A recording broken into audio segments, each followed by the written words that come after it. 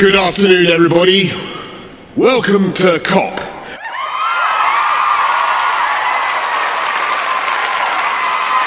My fellow global leaders as James Bond today. And the clock is ticking to the furious rhythm of hundreds of billions of pistons and turbines and furnaces and engines with which we are pumping carbon into the air faster and faster, raising the temperature of the planet with a speed and an abruptness that is entirely man-made. And we know what the scientists tell us, and we have learned not to ignore them. 2 degrees more and we jeopardize the food supply for hundreds of millions of people as crops wither, locusts swarm. 3 degrees and you can add more wildfires and cyclones, twice as many, 5 times as many droughts and 36 times as many heat waves. 4 degrees and we say goodbye to whole cities. Miami, Alexandria, Shanghai, all lost. And all those promises will be nothing but blah, blah, blah. Now please welcome to the stage Chai Surui. My name is Chai Surui. My father, the great chief Almi Surui, taught me that we must listen to the stars, the moon, the wind, the animals, and the trees. No more time. May our utopia be a future on Earth. Thank you.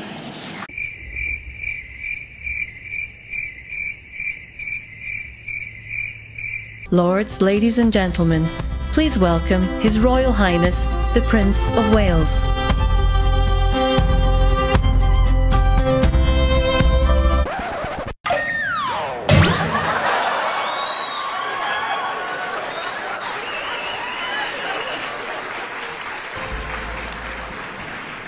Your Excellencies, ladies and gentlemen, after billions of years of evolution, nature is our best teacher.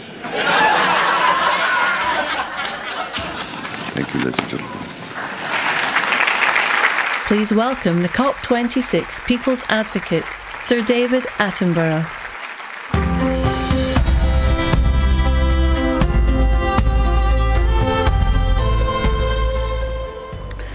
Your Excellencies, delegates, ladies and gentlemen, a new industrial revolution powered by millions of sustainable innovations is essential and is indeed already beginning.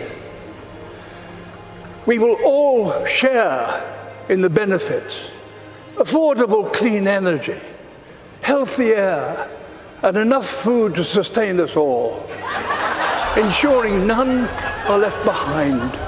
We must use this opportunity to create a more equal world, and our motivation should not be fear, but hope. Thank you.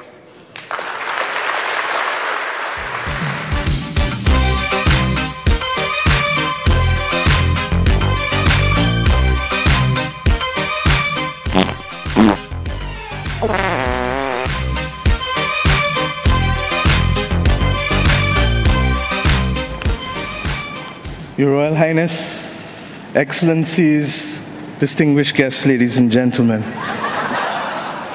We can work with who is ready to go because the train is ready to leave. Code red. Code red. Thank you.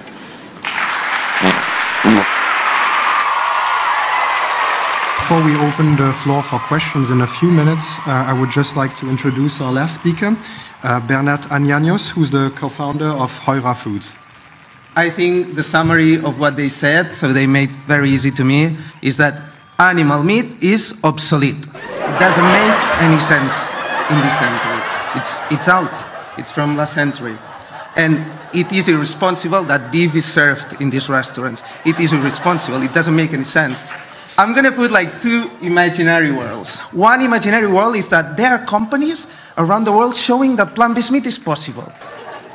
that it's possible. That actually tastes very, very good, very close to meat, and in a few years will be even better.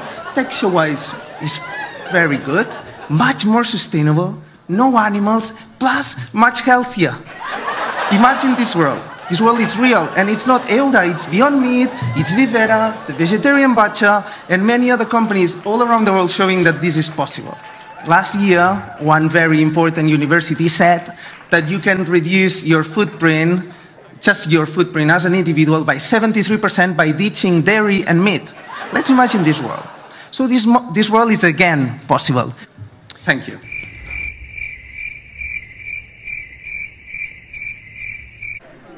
This is your invitation to lead with light. You were born to be creators with the most inconvenient truth, to honor the earth. Come leading lights. We were born to be creators of the possible future. Ancestors of tomorrow. This is an intervention. Earth is talking to you today. You have heard Earth's impassioned message to you all. Earth is calling for action this day. This has been Earth to COP.